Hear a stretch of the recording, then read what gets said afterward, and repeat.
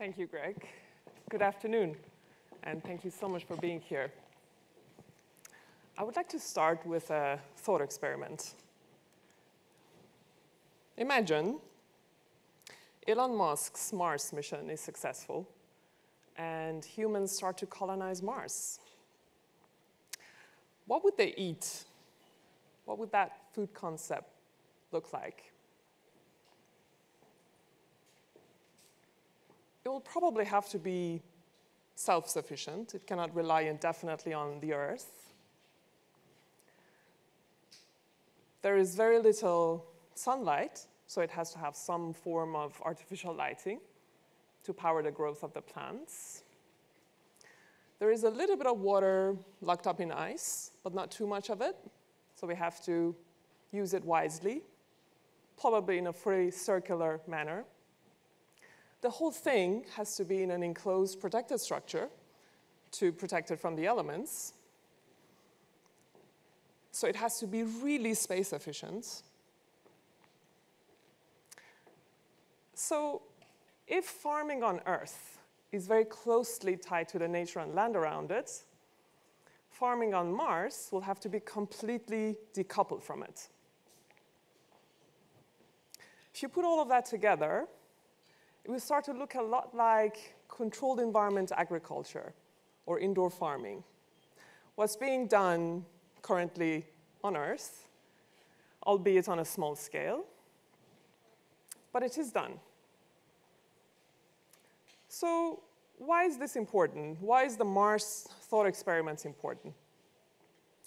Because what could possibly work on Mars could be hugely beneficial on Earth today. We don't need to wait for the Mars scenario.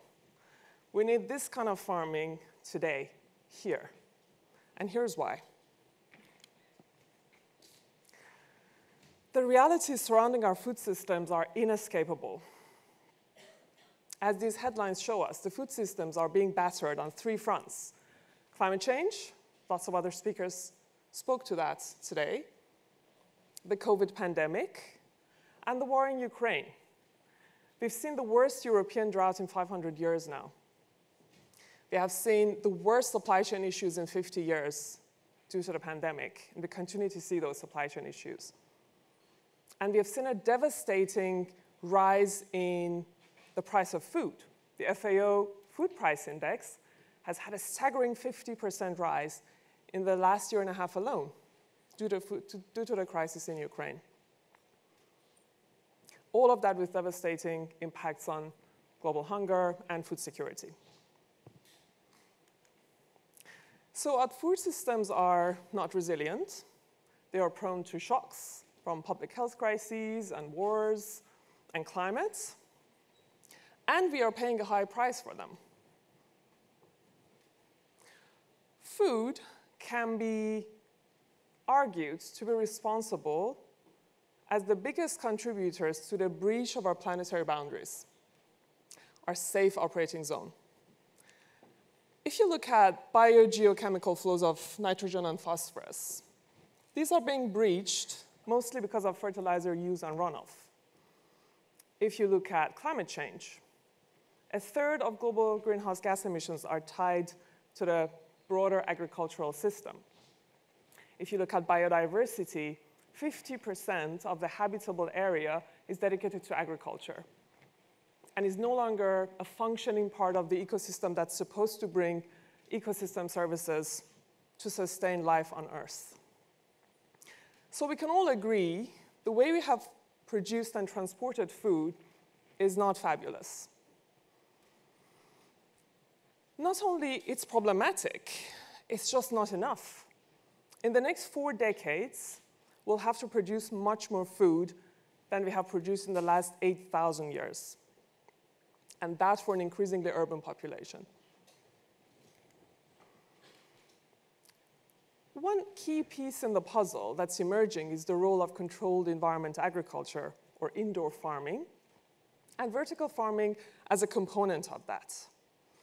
We have seen a lot of success in the last 3 decades from the controlled environment agriculture or indoor farming really scaling. So we have seen in Spain, for example, 44,000 acres have been dedicated to controlled environment agriculture, making Spain the fruit basket of Europe. And there are other examples. But of course, vertical farming, as part of that controlled environment agriculture, needs to grow and scale if it needs to become a serious and meaningful part of the food system and the food picture. What is vertical farming?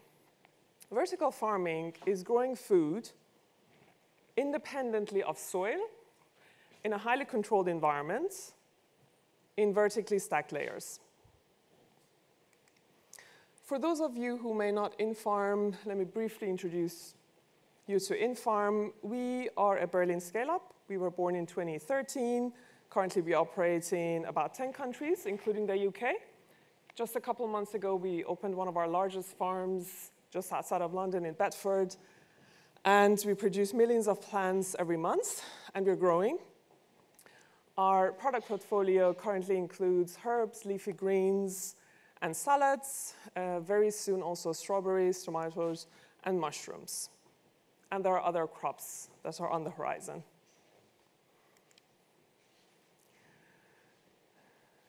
Vertical farming is not an output of gradual change in traditional farming. It's a completely new and different way of farming.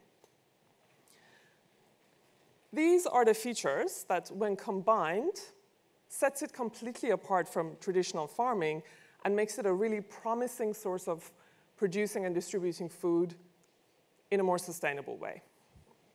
First, food production doesn't translate directly into nature degradation.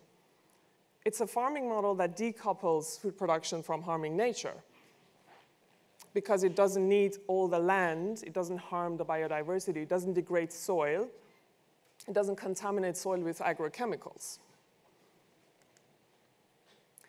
It is highly resource efficient. It needs, on average, 95% less land, 95% less water, 90% less food miles, and no agrochemicals, or no chemical ones, no chemical pesticides. Third is climate resilient. So it's producing food indoor in a controlled environment. So it's independent of favorable climate conditions outdoor. It means it can produce a variety of food all year round with a flexible and predictable output. And finally, and this is probably the most important feature of vertical farming, it is urban. It is producing food inside the urban environments for the urban consumer where it needs to be marketed. By 2050, something around 70% of the global population will live in the cities, up from just 50% today. So it's really important that we have a viable way of feeding the urban consumer with food that's fresh, that's accessible, that's high quality. And think of the implications for food self-sufficiency in the cities. Think about overall resilience in the cities that we sorely need in the face of climate shocks, geopolitical shocks, and other shocks that we have seen to the system.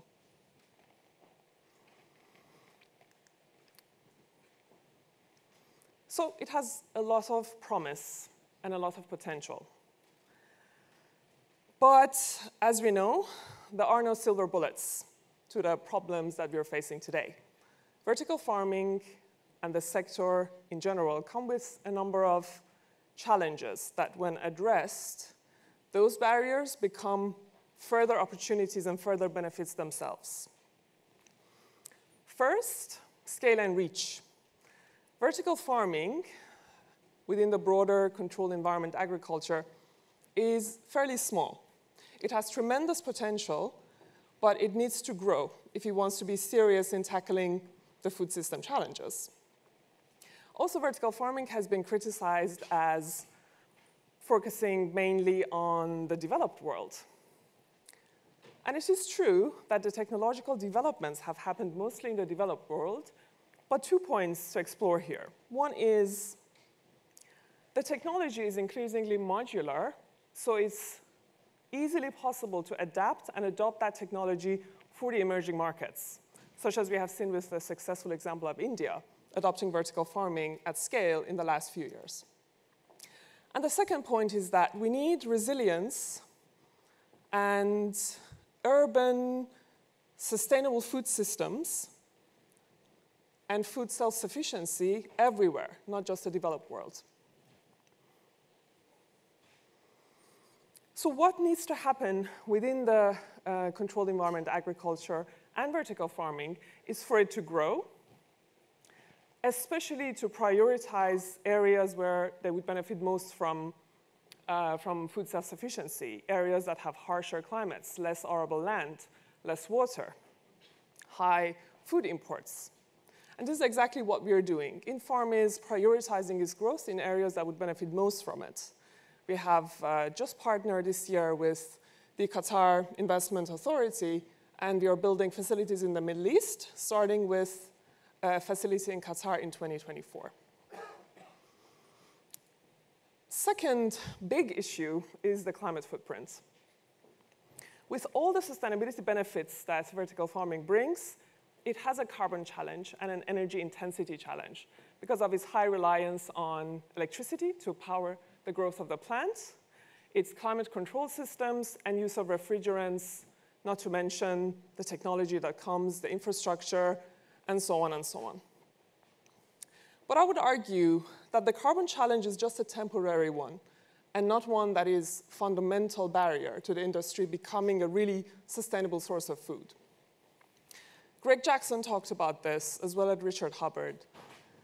We could utilize better technology, better material, renewable sources of energy, shorter supply chain, efficiency, to bring down the carbon problem to something that can put us on a pathway to net zero. I'm going to come back to that in a moment. Finally, also really importantly, impacting calories. Vertical farming has been criticized to focus primarily on leafy greens, salads, herbs, tomatoes, and that's not what the world feeds on. So if you're serious about solving the world's food system challenges, we need to think about how to scale that in terms of calories.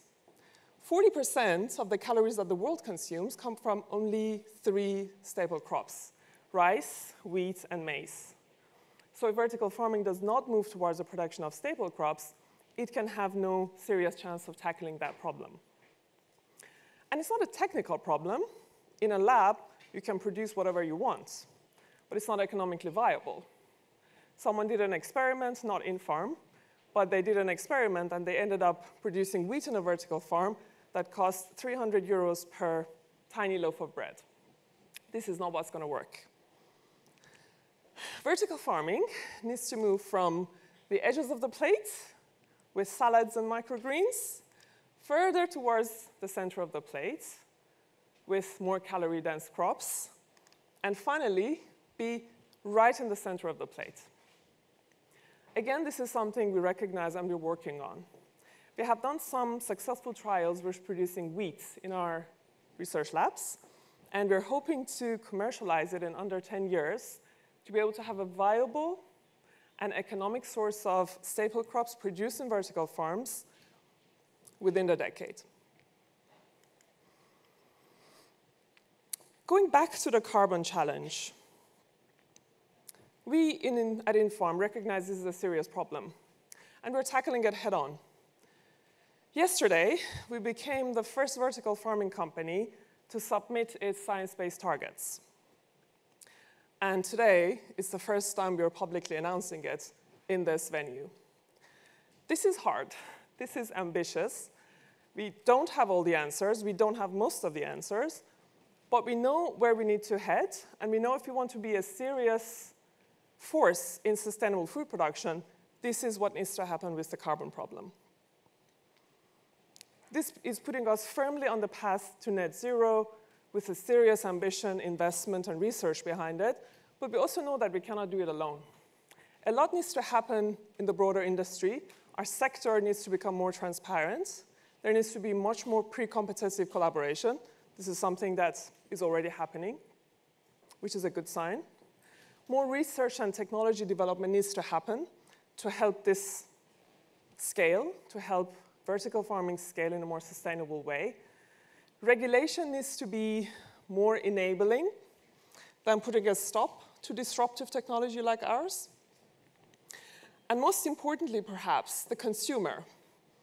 An earlier speaker talked about the power of choice and the power of the consumer. This is very much true in our food. So the next time you are in front of a supermarket shelf and you're making a choice about what to reach out to and take, think about that for a moment. An additional second that you think about your choice of food is going to make a massive difference in the impact of that food. And finally, I just want to extend an invitation. Next week at COP27 in Egypt, we are co-hosting the first ever Food Systems Pavilion that's going to put the food system front and center in the climate discussions. And this has not happened before, and it needs to.